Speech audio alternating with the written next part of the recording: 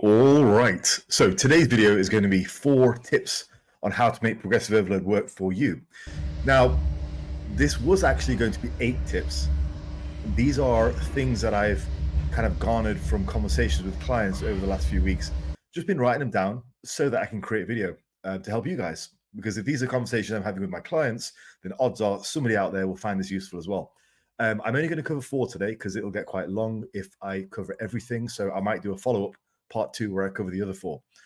All right, but first, before we begin, so hit like, drop a comment for the algorithm. Let's promote the channel a little bit. It's moving in the right direction, actually. It's going very well. So thank you for you guys, and all the comments and everything are very much appreciated.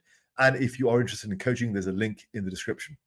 So I'm going to cover 4 points. The first point is understanding that hard training is a learned skill which you can improve on over time. Now, there's a lot of implications with this, right? So first of all, the ability to work hard is something you can improve on over the course of your training lifetime. So viewing training intensity as a skill, just like you would improving your backhand for tennis or improving your dribbling for football or soccer, those are skills. Now, when it comes to being able to push sets deeper and deeper, that's also a skill. Because with pushing sets deeper and deeper come the patience, the control, the breathing, the discipline to hold certain parts of your body still while other parts move, the mental disassociation. All of that is a skill. There's actually quite a lot that goes into advanced guys delving deep into a set. I mean, if you watch advanced guys train, most of the time they're not just screaming lunatics, unless it's like Slick Rick. Most of the time, there's a lot of controlled focus going on because there's a lot going on. Not that you're consciously thinking about things, but deep within your subconscious, there's all kinds of stuff going on, all kinds of cues that you have to remember while still having the discipline to push hard. So working hard is a skill. It's not just related to effort. Now, on that note, what I typically find is the guys who are the most open to conversations around their training intensity tend to be guys who do better.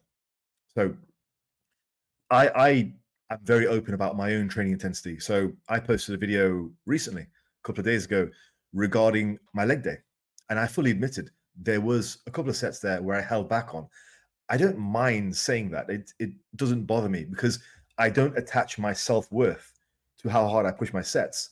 And there was a reason why I held back on some of those sets. What I tend to find is the guys who get quite defensive about these things, first of all, they don't really do very well because they shut themselves off from advancing. This is why it's super important. This first point is really important. You will limit your progress if you don't acknowledge that training hard is a skill which you can improve on over time. Secondly, those guys, in my experience, they don't tend to be doing very well upstairs. I usually find either then or later on, there's a lot going on in their lives.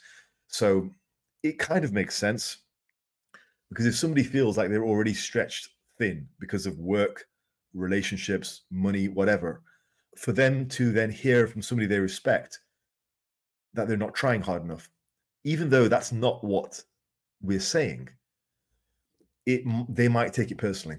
Whereas hopefully what I've explained so far is the ability to work hard. It's literally a skill you're learning. Like if you were trying to learn and your backhand wasn't very good, and somebody said, look, we need to put some practice into that, you wouldn't burst out in tears. Like, okay, great, I need to practice my backhand. So it's a learned skill. And I think with a lot of people who are already mentally stretched thin, they take it as a moral assault, or guys just new to lifting because they don't realize this key point, which is what I want you guys to understand. Training hard is a learned skill. You are not going to train as hard in your third year of lifting as you are in your 13th year if you do things correctly. You as a beginner benching 60 kilos, not you, but my audience is very intelligent and very emotionally detached. But a guy who benches 60 kilos, he's not going to go into the gym with Jordan Peters, who's an absolute lunatic, and try to pretend he's training as hard as Jordan. There's a certain degree of arrogance and hubris attached to that statement, you know? So the first point is understand that your training intensity is a workable practicable, buildable thing, a skill. And also that it's not a moral judgment on you as a person. Okay, it's just something to improve on. Some days it's good, some days it's bad, but overall the trend should be it gets better and better. I mean, I don't know if you guys can relate to this, but I certainly can. I look back on my years of lifting. There were certain sets which really upped the intensity for me. I remember the first time I squatted 160 kilos. This was back in Liverpool when I was at university, right? I was stuck in the middle position for what was about 5 seconds. It was a brutal rep. I was doing a 1 rep max and I got it up to the midpoint, you know, where you just about get out of the bottom, but then, you know, you're trying to complete and push your hips through. My God. I watched the video back and yeah, I was stuck for like 5 seconds. It was awful. But that, once I did that and I completed that rep, it switched something in on my brain where, okay, I can push that hard. Nothing bad's going to happen. And also, when I encounter a bit of difficulty, I can keep pushing and pushing, and I might make it. And one of the things I look for is this rep slowdown. But it's more than that. It's more than that. It's also your willingness to push through a stall. When I got to the midpoint of that rep, I just kept pushing and pushing. I refused to die. And 5 seconds later, I went up. Now, I'm not recommending you do that every session. But what I'm saying is that does switch something on in your brain, and you remember that. Your body remembers that, and you take it up to the next level. Maybe you guys can relate. I'd like to hear some of your stories about the game-changing sets for you. But anyway, that's the first point. Understand that hard training is a learned skill. It can be improved on, and it's not a moral judgment on you. Second point is use the smallest possible increments when you are trying to progressively overload your sets. Yeah, strength isn't built in 20-pound jumps, okay, or 10-kilo jumps. It's just not. Strength is typically built slowly. What I tend to do is I tend to get people to try and work with the smallest possible plates they can, just to make the progression a bit smoother. If you're jumping up by 10 kilos, well, you're going to have to do all kinds of things to make those sets work. So you're going to have to increase the rep range. You're probably going to have to loosen up your form a little bit just to accommodate that large increase. Whereas the smaller the increase, the less you have to employ all kinds of crazy tactics to actually jump up to that next level. You might lose a few reps, but basically it's a pretty smooth progression, just how double progression should be. This is also, on a side note, this is also why I'm not a massive fan of dumbbells typically. If you guys have ever seen my programs, you'll know I don't program in a lot of dumbbell work for two reasons. One, it's quite hard to get dumbbells into position. So if you're doing dumbbell presses of any kind, I don't like wasting a lot of energy in getting dumbbells in a position. At my peak, I handled 70-kilo dumbbells, which is like 154 pounds in each hand. Those are very awkward to get into position. And there's a real danger of just messing something up when you sit down and lie down with the dumbbells. No matter how careful you are, no matter how good your technique is, it can be dangerous. Then you got to rely on getting spotters, and I just don't like it. But the other thing is, dumbbells typically go up in 2.5-kilo increments. So that's 5 kilos. It's a lot of weight. So generally, I'm not a huge fan of dumbbells. I think if you have to use dumbbells, and let's say you stall on a 5 to 8 rep max on a dumbbell bench, and you've been at it for 3 or 4 sessions, you're just not moving anywhere. What I might do is I might get you to lower the weight and go to a higher rep range, 15 to 20, and progress from there. Now, just to give you some reasons why that works, an improvement on a 5 rep max dumbbell bench, let's say you want 1 more rep, that's a 20% improvement. If you think about it, 5 reps, 20% is 1 more rep. Now, an improvement of 1 rep on a 20 rep max is a 5% improvement. So just that alone should tell you it's easier to progress with the higher rep sets in terms of a percentage of improvement.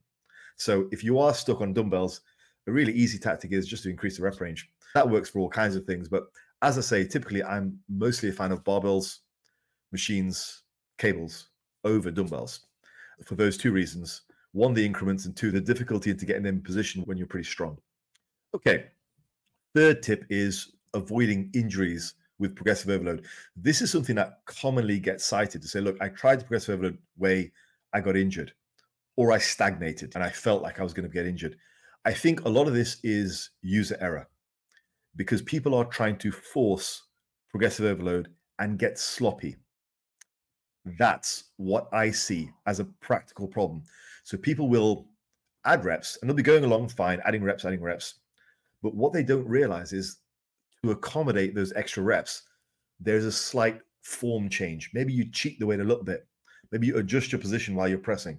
Something happens to make the form inconsistent to allow you to do more reps. You're not actually getting stronger by virtue of getting stronger or getting bigger. You are just implementing minute cheating body positions to get more reps. Maybe there's a little bit more momentum coming out the bottom or just something, right? So the reps end up getting sloppier and sloppier. Now, if that's a tactic that you're employing, let's say you go up in weight, your reps get a bit sloppy, and then you clean it up, then that's fine. I don't have a massive problem with that. But if you're not aware of it, it can lead to a situation where your reps get sloppier and sloppier and sloppier. And as a result, at some point, you're just not going to be able to improve because you're effectively working with what is a 3 to 5 rep max, and it's just very difficult to improve. I'll give you an example of this. Years ago, I was working in with a PT around here, local PT, and we were both doing the hammer incline seated press. And I was using about 3.5 plates for a set of 15. He was also using 3.5 plates, which I was quite surprised about because he's not anywhere near as big. And we got to our top sets. He did 2 reps, and then he got his friend to force out 4 more reps. And he called that a set of 6. I'm thinking, where do you go from there? Like realistically, where do you go from there? Is the next step to try and turn your 2 rep max into a 3 rep max? That's a difficult ask. Going from a 2 rep max to a 3 rep max, what is that, like a month's worth of work? That's a huge improvement, 50% improvement. Or is he going to try and do more forced reps? I just don't know where you go from there. You've gotten to the point where you've dug yourself into such a hole. You're not really doing a lot of effective work. You're just training at a very, very high percentage of your 1 rep max. You're not really getting the adequate volume in to allow you to grow. It just doesn't work very well for growth. I think you need some clean reps. I think it's an ego thing, or it's just people are mistaken. But that's an extreme example. What I'm saying is people do it more subtly. So they'll do little micro cheats and it'll get worse and worse over time, which can result in stagnation, but also it can result in injuries. So I think a lot of that is just people getting sloppy, but not realizing they're getting sloppy. For the sets to count, for progressive overload to really work, you have to remain consistent from week to week, from set to set. Now, on that note, point 4 and the final point for today, because this video is already getting quite long. This is related to the last 2 points. Keep an eye on your performance from, say, week 1 to week 12. And again, this is going to be helped by being open to the idea of working harder, also recording your sets, and be willing to get honest feedback from people. So keep an eye on performance. What I mean by that is 4 things. Firstly, range of motion. Now, I'm not a stickler for a huge range of motion. Just be consistent. I find that a good range of motion works better for some areas, like quads, in my experience, are very, very reliant on getting a high degree of knee flexion. But in general, I'm not a huge advocate of this extreme range of motion, which seems to be a trend at the moment. What I'm saying is get a good range of motion and keep it consistent. Consistency is important. Yeah. You want to make sure you're getting better week by week because you're getting better, not because you're cutting the range of motion and cheating more and all that kind of stuff, right? Keep it honest. If you lie to your logbook, you're only lying to yourself. Yeah. Next thing is the speed of the sets and the speed of the reps. Now, very often when I'm trying to establish a set, what I'll do is I will count the negative. Typically speaking, like a 3 count negative. So 1, 2, 3, and then back up. Now, in terms of how I count this in my head, this might be useful for you. Let's say you find it too much to do. You're counting your reps and you're counting your negative. Like maybe you find that too much. This is how I do it. You might find it useful. I don't know. So I go 3, 2, 1, up, 3, 2, 2, 3, 2, 3, 3, 2, 4. So simple, right? But that's how I do it. It just helps to keep me accountable and allows me to count my reps, but also count my negative seconds. All right, the next thing is pauses. So if you are using a pause, just keep it consistent. It's that simple. Let's say you're pausing at the bottom of a leg press. It's a good idea. Pause in the flex position. Great idea. keep it consistent. Don't go from pausing 1 week to say not pausing the next and consider that to be progress, because it's not. And finally, when it comes to form and cheating, yeah, just try and keep it consistent. Yeah, keep an eye on performance from week 1 to week 12 in terms of range of motion, speed of your reps, pauses, and then also form and cheating. Don't just get better at cheating. To give you a really good example of this is people cheat quite a lot on rows. I'm not a fan of it, okay? But I think people employ a lot of excessive cheating on rows, and they don't typically see the back development or the strength development as they would do if they were more strict. Now, those same people say that pull downs and chins are hard to do. So what is happening? In my view, pull downs are no harder than rows, but then I keep my back training strict. If you're cheating your rows, odds are you're not actually improving your back, which is why pull downs are hard, because you can't cheat a pull down. You get what I'm saying? For those guys who cheat a lot on their rows, they're not actually improving week by week. They're just getting better at cheating. That's why they're not seeing gains in their pull downs. That's why pull downs are hard. So if they just cleaned up their form, they would be forced to get better. Like maybe they need to address their nutrition or something. But the reason they're not progressing in pull downs quite simply could be they're not actually progressing in any back area at all. They're just getting better at cheating their rows, but they can't cheat the pull downs.